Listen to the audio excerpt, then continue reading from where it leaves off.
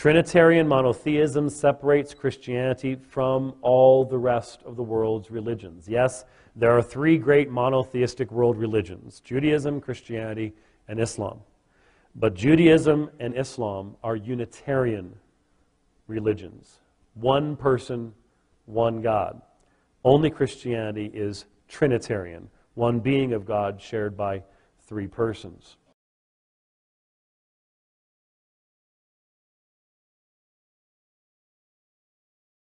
Rabbi, let's move on now. Why is one God better than many gods? Why is it that one is better than 2, 3, 4, 5, 12, 50, 100? Ask yourself, if you were God and writing a Bible, and what would you write to make sure that no one would ever worship anything but one God and one God alone, a true one God and no other, and there is no oneness like him? What would you say? Wouldn't you say what it says in Deuteronomy? That, see, before me, there is no God formed before me or after me. And even Moses says before the whole nation. Please, if you're a Christian, don't be offended. But if Moses believed in the Trinity, that would have been a perfect chance to him to rattle off the Nicene Creed. You say, he doesn't have to use that formula. Use any formula, but say it. And remember, you can't, I was once doing a show, I don't want to mention names, not important, but a very famous Christian apologist who I have a lot of respect for. It's on YouTube, and he said, I said it's not the Trinity. Don't start up there's words that can be construed as a complex unity. Forget that, okay? There's answers to all that, but that's not what I mean. The question is, why does, if the Trinity, the Christian's core Christian doctrine, a self-inflicted wound from which it never recovered, if God is, chas v'shalom, is triune, and that means Moses was a Trinitarian, he knew it, did he just forget to mention that part? What was he waiting for? And some people say, it's going to explain it later. You can't explain it later. You can't have what many really nice, but Christian scholars say, progressive revelation. Why? Because it's clear from Scripture that the survival of the faithful depended on them worshiping God properly. That means the notion that God kept the doctrine of the Trinity as it was clearly encapsulated and conveyed at Nicaea, at the Council of Nicaea, actually better than Nicaea 325 and Constantinople 381. Why didn't God say it? And you can't say he waited 1,600 years. Why? Because the survival of the children of Israel depended completely that they would worship God properly from the very get-go. You can't wait. To every person who is a true monotheist, not a fake monotheist, I don't mean that in a bad way, don't be offended, but I'm saying a pure monotheist knows that whether someone worships two gods, a bianity like the Marcionites, or worships like the Gnostic Christians worship 12 gods or 150 gods, which they did. Those were Gnostic Christians, or Trinitarians, or tritheists. It doesn't make a difference. If it's not one, it just doesn't make a difference. It's 5 or 11.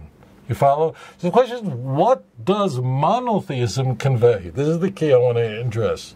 Listen like you've never listened in your life. This is very, very deep because there's something very intrinsically connected to belief in one God and no other. Listen very carefully. When we worship one God, that God has to be a node. That means he's infinite. He has no beginning, because he has to be the first cause, and he has no end. He's shochenad. His abode is over eternity. Now this is very critical. He has no needs, which means before the world was created, I know as humans, we think of course that, well, when does it start? Whenever God created the world. Well, as it turns out, the universe had a beginning. which means, what was God doing for eternity before the world was created? The answer has to be, he was doing perfectly fine. Think about this. Before the world was created, if you worship one God and no other, if your tongue praises one Hashem and no other, that means before the world was created, HaKadosh Baruch, the world is finite, had a beginning. Everybody knows that now. 75 years ago, people used to say the world was just had no beginning. Now we know that's nonsense because of expanding. I'm not going to go into the physics. We know the world had a beginning. I'm not going to the bang, whatever it is. The point is that God existed forever prior to the universe, and it has to be that he was doing perfectly fine. Therefore, it must be, if we worship one Hashem, this is the key, this is the rub. Listen carefully. That means there is nothing you have that God lacks. There is nothing I could say that can improve God's existence. There's nothing I have that he doesn't have. HaKadosh Baruch Hu is HaKol Yochel. He's omniscient. He knows all. He's omnipotent. He's all-powerful. There is absolutely nothing he cannot do.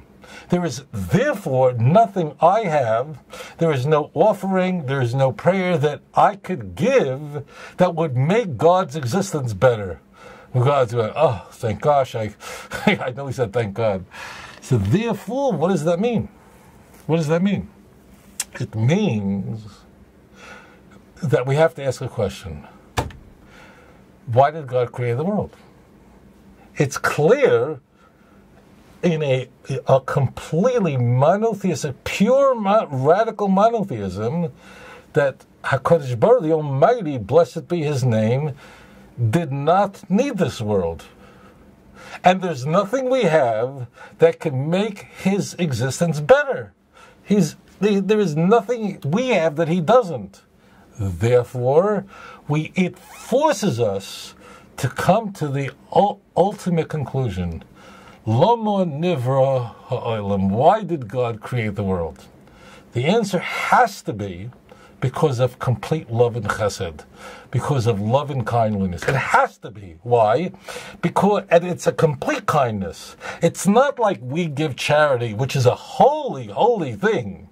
But the truth is, when we give charity to a poor person, when the poor person says thank you and they smile, we feel good. It makes us feel better.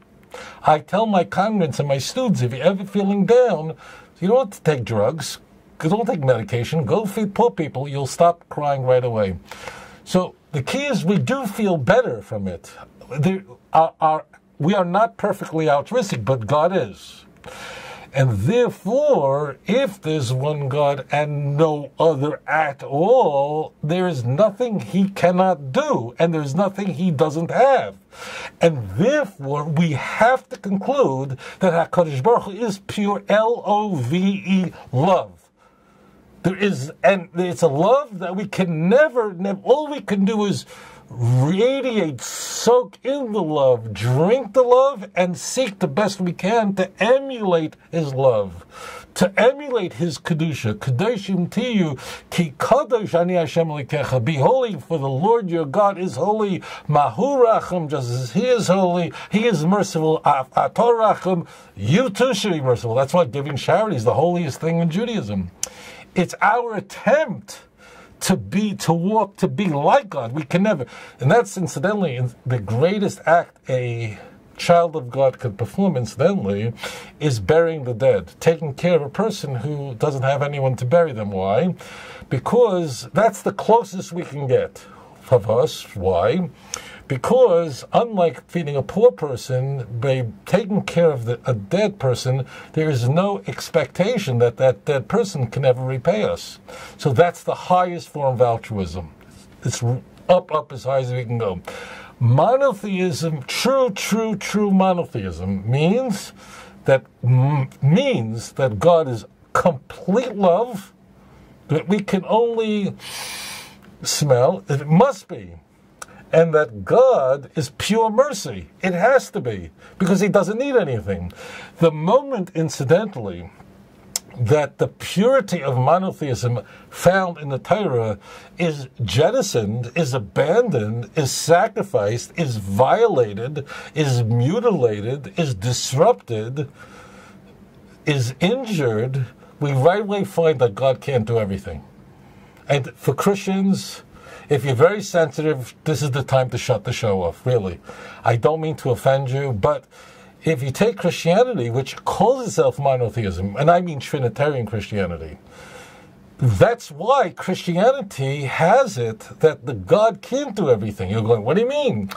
That's why Christianity has to have Jesus die for your sins. It means, why can't God forgive sin without Jesus dying for your sins? The answer is the Father can't. Jesus had to die for the sins of the people who would believe in him, John 3:16. John 14.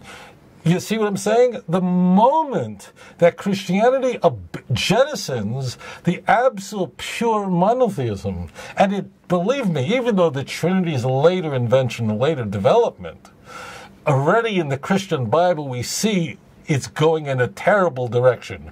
We see the trajectory is clear, that it's moving away from Jerusalem and it's moving to Rome. It's moving away from the Holy Land and it's moving to Athens. And therefore, Christianity, even though Christians call themselves monotheists, but that it's already, the monotheism has been violated, mutilated, and therefore now the Father can't do everything. He cannot just forgive your sins. It has to be that someone's got to pay the price. Why can't the Father just forgive you? He can't, because he can't do everything. Why can't he do everything? Because the monotheism has been abandoned. It's been disrupted. It's been mutilated. It's been undermined. And that's what it means to be a monotheist. It's not just a numbers game. Or I shouldn't use the word game. It's not just a statement of fact that there is one God, which is true. Of course. Read Isaiah 44, verse 6 through 8, and fall to your feet that this God is alone. There is no other. Read Isaiah 43, verse 6, 10, 11. It's everywhere. Read it. But the key is we now understand what is conveyed. And that is, when you have the pure monotheism, that means God is pure love.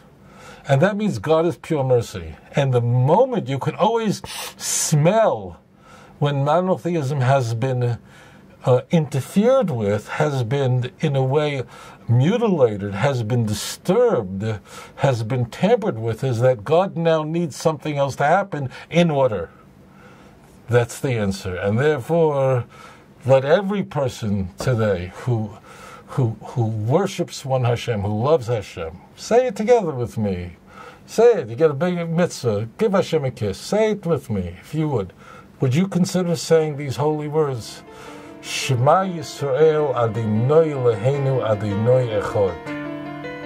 Baruch Shem Kavod Malchuso L'olam Va'ad. His glory is forever and ever, and his kingdom is forever and ever. Thank you for that question.